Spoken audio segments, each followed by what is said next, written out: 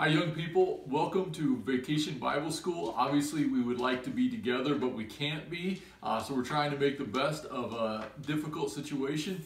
Most importantly, we are learning a story this week called The Parable of the Sower. I know Amanda just shared it with you. It's about a sower, someone who farms, who puts seed in the ground.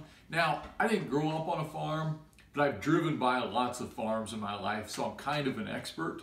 So we're going to talk about how you get something to grow big and strong, because that's what Jesus is talking about. So you need a seed. And from what I remember about farming, you can use anything for a seed. So I'm going to take a Cheerio, okay? Because I want to grow a big box of Cheerios by the end of this week. And so I'll put that in there. I'm not going to put it in the ground because I don't want my box of cereal to be full of dirt. So obviously I've got my container, I've got my seed. I need one more thing. I need good soil. And here's the other thing, you can use anything for good soil. So for instance, I've got this monster cookie.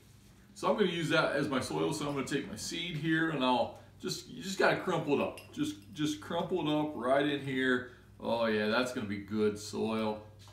And here, I put my seed in it and I just sit back and I watch it grow. That's all I need to do.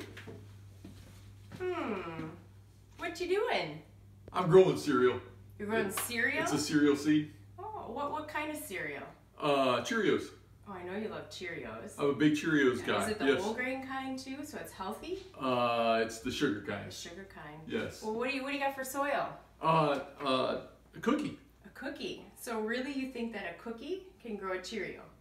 Absolutely. You can use anything for soil, right? So that's considered good soil? Good. That's good soil. How hard could it be to be good soil? Well, it doesn't have any nutrients in it. Like there's no nutrients in a Monster cookie. Really? Pure sugar. Pure sugar. Yeah. So you're saying that this isn't going to work? What do you think, kids? I don't think so. Well, I guess that means two things. It means first, when Jesus talks about being good soil, there are certain things that come with that we're supposed to be, I don't know, a little bit more receptive, have those nutrients you talked about, kindness, compassion. All right, I understand what Jesus is saying now, but you know the second thing this means? What does that mean? It means that if this can't be used for good soil, it means I can eat it right now. I should go get you a glass of milk then, right?